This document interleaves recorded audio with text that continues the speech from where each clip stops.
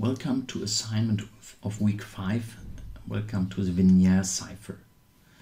You already learned about the Caesar cipher in week 3, and the Vignère cipher is just a little bit more complex.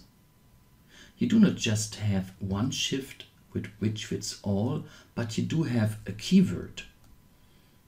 In here it is random, and this keyword is repeated again and again, and each letter of the keyword, in here for example the R, is translated into its position within the alphabet.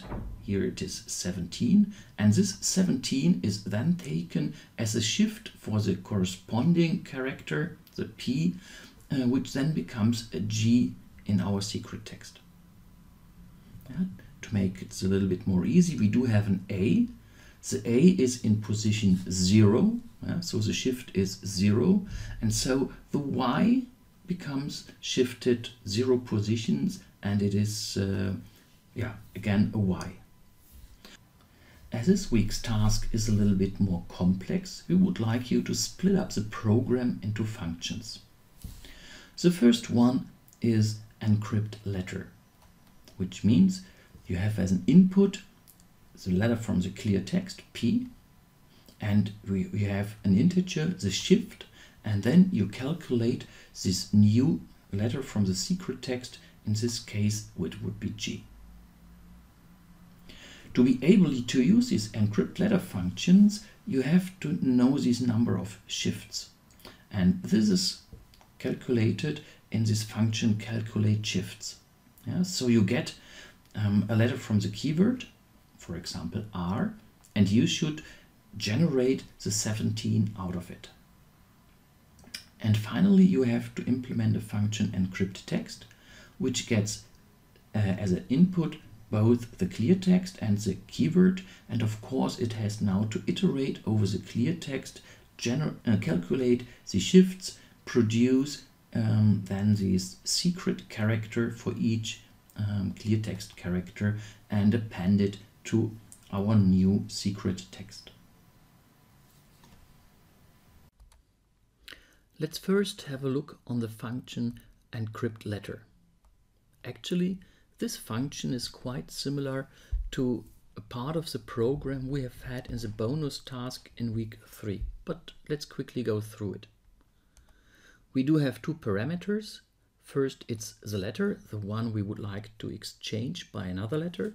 And then we have the shift, which is an integer and defines the distance, how far we would like to shift. Again, we have the alphabet, the ABC, as a string, starting from A going to Z, only having a small letter characters. And in the first step, we define the index. So using the method index, we do find out which index we do have for our search letter. For example, A would have index 0 because it's on position 0, it has the index 0, and that would have the index 25. And then we assign a new value to index, and this is exactly our initial value, our initial index, plus the shift, and that modulo 26. Why do we need this modulo 26? If we, let's say, reach a number which is higher than 25, it's not part of our alphabet anymore, so we have to start working on scratch. If you do not understand this and need a more thorough explanation, have a look on the videos for bonus task and week 3. Finally, we take our ABC, take our new index, which is used as an index now, and this is our secret letter, and this is what this function returns. Let's have a look. If you implement a function, you should always test if it behaves as expected. So what can we do? We can make a print. We run our encrypt letter function. Let's first hand over an A, and the shift distance is 1. We get a B, so it's correctly moved. Let's do it with a Z to check if the modulo works, and we get an A. We can define a higher distance, let's say 25. We get a Y. So it's not really ready right now. What happens if you, for example, enter exclamation mark? So why is this function resulting in a value error? The problem is we have an exclamation mark, and the exclamation mark is not part of our alphabet. So running this line of code, we simply run into an error. So what do we have to do?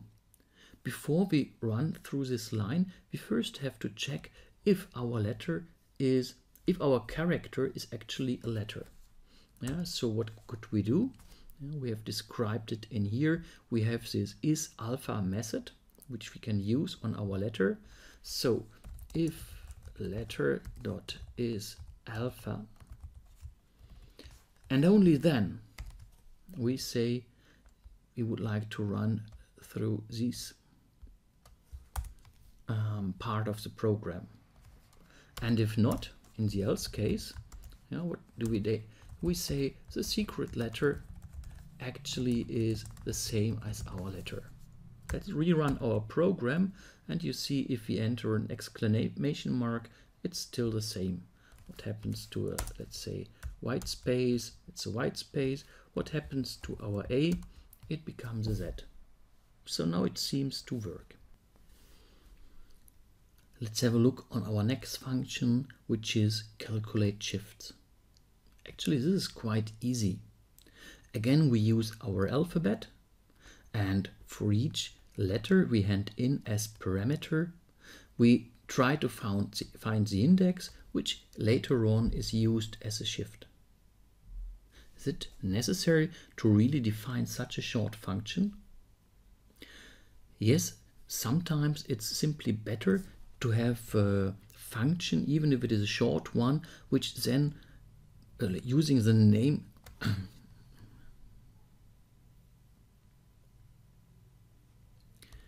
yes, sometimes it's better to have a short function, even if it consists just of 2 real lines, simply because the name of the function tells you what really happens in here. Again, let's check if it works. So we can do print calculate shifts, and let's say we enter an A. This should result in a 0. Let's give another one. It's 17, and if we go for the Z, it's a 25. Seems to work. Our final function is encrypt text. We do get 2 parameters, namely the text to be encrypted and our keyword, which is necessary for the Wiener-Chiffre. At the beginning, we both turn this text and the keyword into their lowercase equivalents. And then we need an encrypted text, which is an empty string at the very beginning. The whole ciphering mechanism is then implemented by a for loop, which runs over the length of the text, and you see I have a parameter I, which I can use actually as the index. In the later part, we use our encrypt letter function, and you can see we enter as a first parameter one character, one letter after the other of our text we would like to encrypt. And the second part is a shift. So how do we get this shift? We have our key letter, which we have to find out. It's the keyword, and then we have I, so the number of these where we are in our text, which we have to use a modulo with the length of the keyword. So if you have, for example, this random keyword, let's go in here, it consists of 6 letters. So if we are, let's say, higher than 6 or higher than 5 actually, then we would like to start counting again with 0, 1, 2, 3, 4, 5, 0, 1, 2, 3, 4, 5, and so on. And to achieve this always setting back to 0, that's why we have to use this I modulo length of the keyword.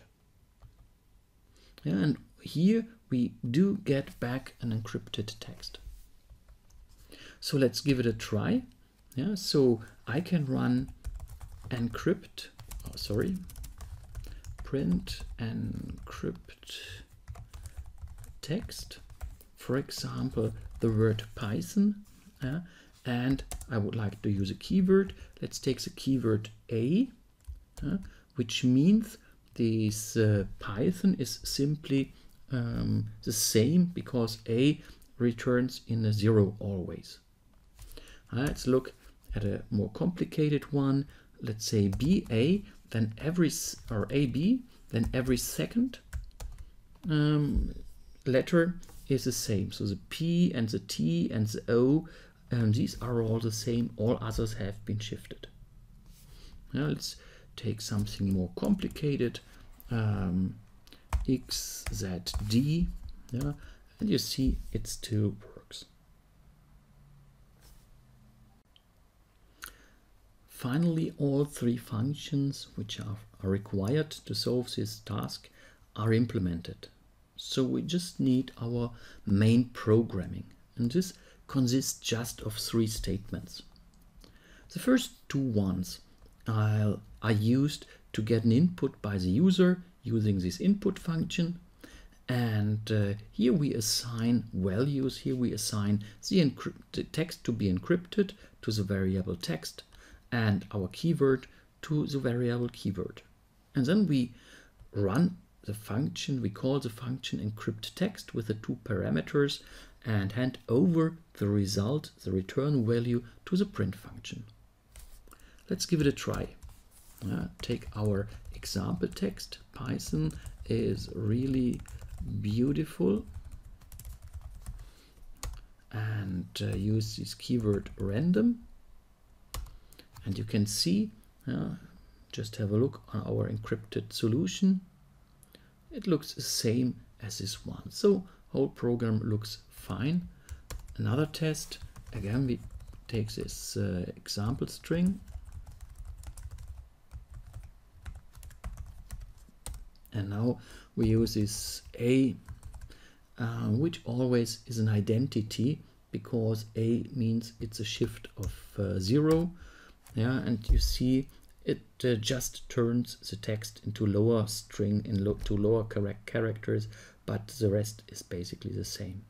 So program seems to work fine.